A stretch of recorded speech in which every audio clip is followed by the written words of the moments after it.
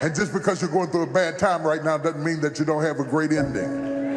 And just because you went backwards don't mean you won't go forward. And just because you're in a down-setting moment doesn't mean you're not about to stand up on your feet like you never stood in your life before. I'm talking to somebody and I don't know who it is. And if you're watching online and you know somebody who needs to hear this, text them right quick and tell them to log on right now, because God has given me a message that they cannot afford to miss.